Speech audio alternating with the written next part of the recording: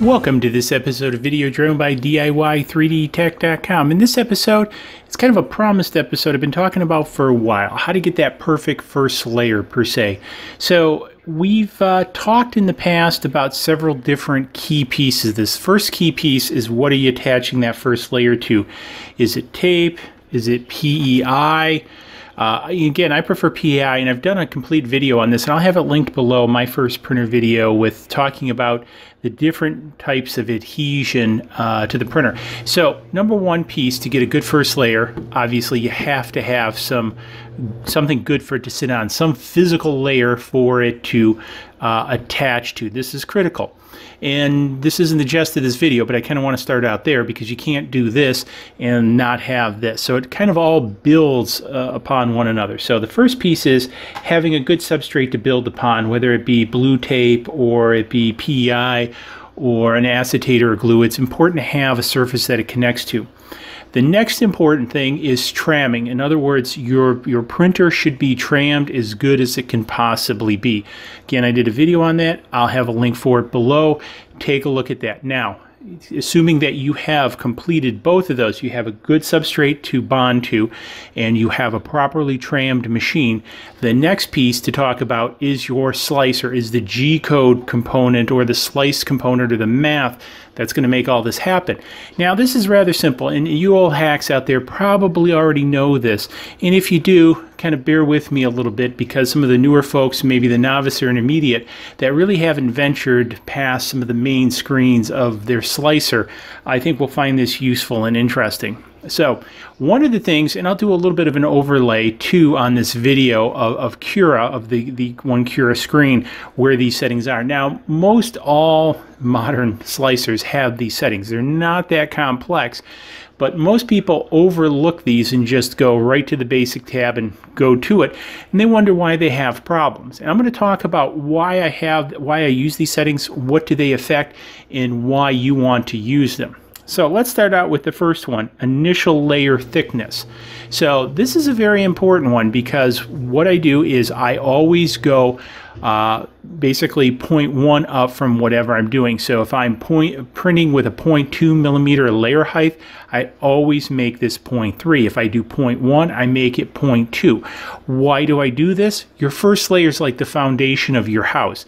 You need to have a very strong foundation. So you want to lay a good base line down, and you want to put a relatively good amount of plastic. Now you might say, Joe, well, if you're printing at 0.1, why don't you make it 0.3? Why do you go just 0.1?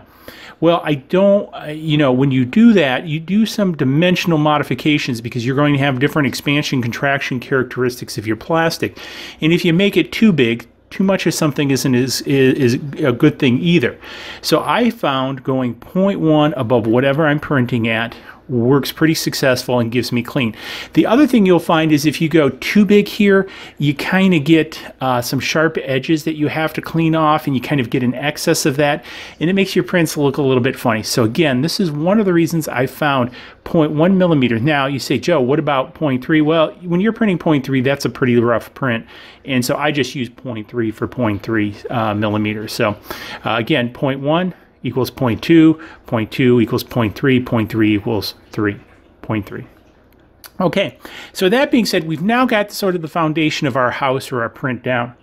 The next piece, now this is the critical trick that I discovered.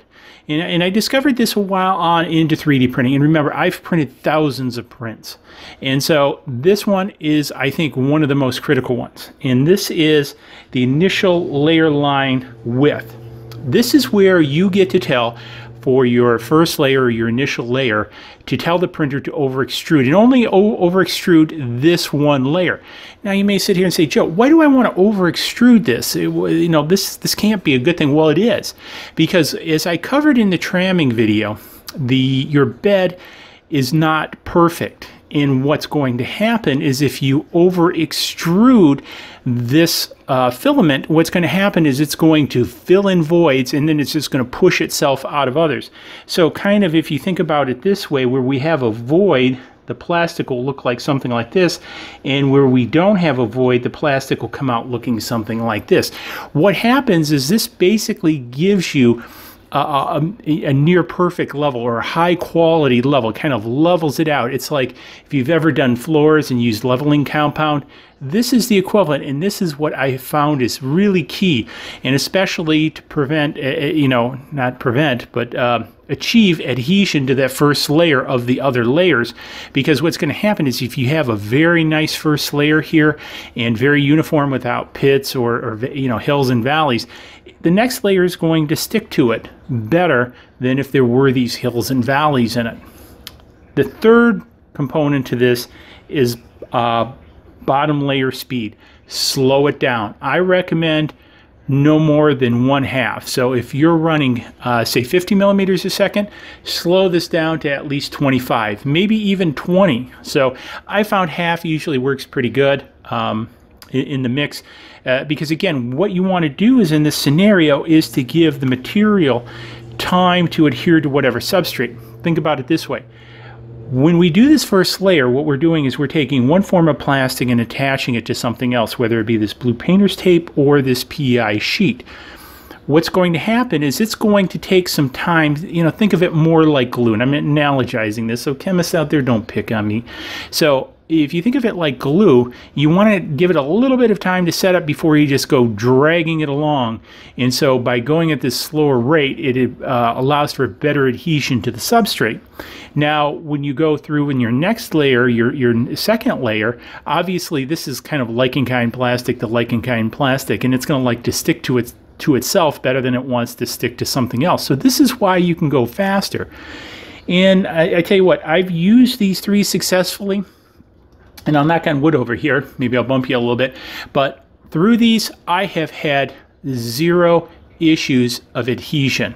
Now, once and again, with ABS, I do run into a little bit of issue on printing on PEI. I don't use any ABS slurry anymore. I don't use any glue. I don't use any of that. I do use some tape on PLA just because I've been too lazy / busy to get a PEI sheet for some of the printers. But again, I'm pretty much just printing whether it's HIPS, whether it's ABS, whether it's PLA, and PETG, I'm all printing on PEI, and I'm all getting great results using this combination of, again, a strong substrate to attach to, a well-trammed bed, and these 3 parameters. So again, I promise I'm going to share this with you guys. Again, if you knew about this and it's old hat, thanks for bearing with me. If you have other suggestions and comments, I'd love to hear them. What can I add to this? What are you using? Are you using these today? Let me know in the comments your thoughts, and I'd be happy to kind of, if there's some good ones, put together another video on this and share those, or experiment with them and let you guys, the viewers, decide how they work out. Because that's what all this is about, is me trying to help you get a better 3D print or laser cut or CNC or what have you. But anyways, I'm rambling now. So tell you what, Swag Shop's going to be up there. Comment is always down below. Don't forget to subscribe. I put out regular content. Always look forward to constructive comments down below, because I love hearing from you guys. And if you need some help with this or have questions, I'm always happy to help too. So see you guys in the next video. Cheers. Please click like below and subscribe to the channel to keep up to date on all of our projects.